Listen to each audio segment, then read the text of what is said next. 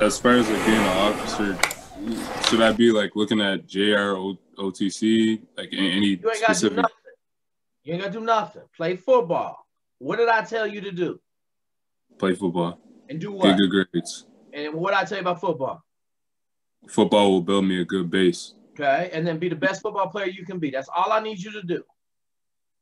Yes, sir. Because everybody that tries to start training now and they're a freshman in college, they're going to train for 4 years and they're going to do great things. None of them ever make it, ever. Okay? Yes, sir. All right. Don't worry about all the hows and whats and whys. Like I'm only speaking the truth to you. I will never BS you ever. Okay. So all you got to do is listen.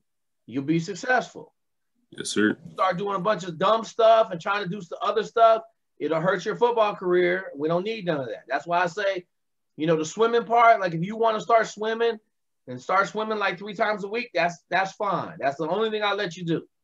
Everything Yes, else is going to kill you as far as being a great football player at Sacred Heart.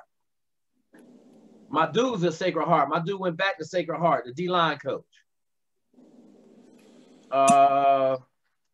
Dang, man.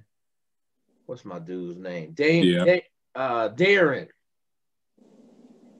So when you get there, you tell him you know me.